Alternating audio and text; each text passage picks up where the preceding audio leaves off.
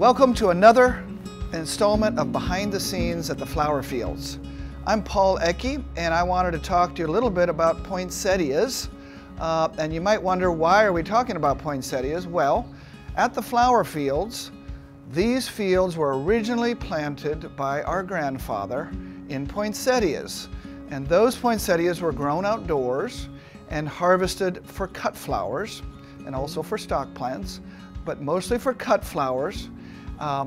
And when we stopped growing poinsettias outdoors, we then started renting the property out to flower growers, tomato growers, strawberry growers. But the flowers that you see today have been growing here for probably 20 or 30 years. And those flowers are ranunculus flowers. But more about that later.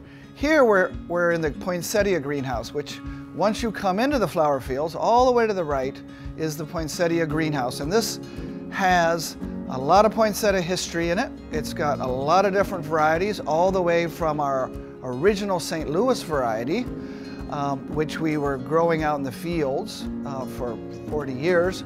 Then we started breeding poinsettias, and that breeding program allowed us to build in new traits, like we could now sell them as potted plants. We could now call them long-lasting. The old poinsettias only lasted a few days in a vase.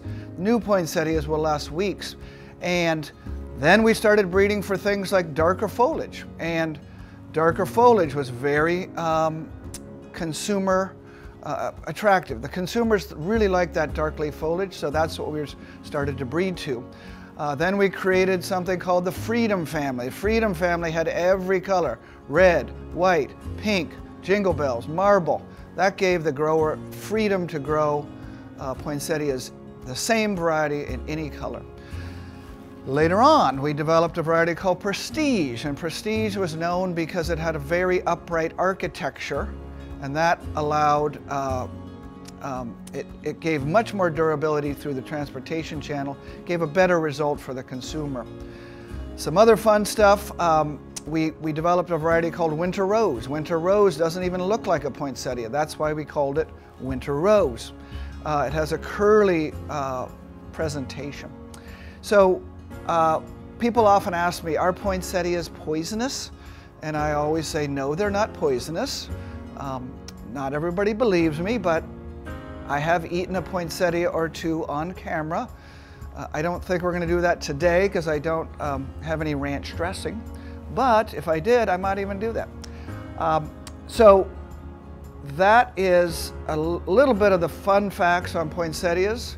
And please come and visit us at the flower fields, and go to the right and come to the Ecke family greenhouse. Thanks a lot.